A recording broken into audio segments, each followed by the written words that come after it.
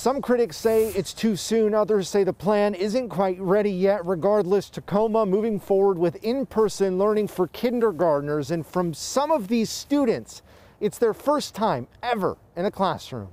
And just the excitement of their face to see their children experience school like it should be experienced was pretty rewarding, pretty exciting. It may be the middle of winter, but for Vince Blauser, the principal of Grant Elementary School, it might as well be fall. When I woke up this morning, it feels like the first day of school. Under new relaxed COVID-19 guidelines, starting Tuesday, kindergartners across 35 elementary schools moved to in-person learning in the Tacoma School District.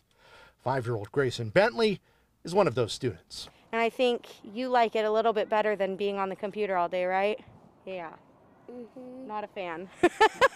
Now, students don't have to attend in person. Classrooms limited to just 15.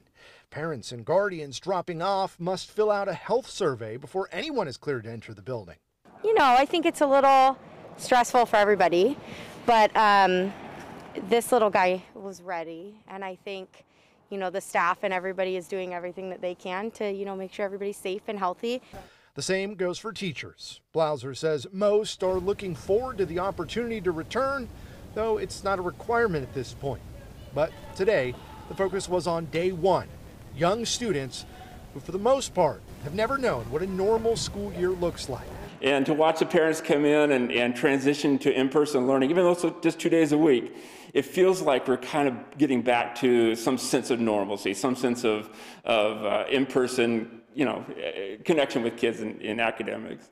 For now, kindergartners will meet in person just 2 days a week. If all goes well, though, that could move to 4 days a week by early February. In Tacoma, Sebastian Robertson, King 5 News.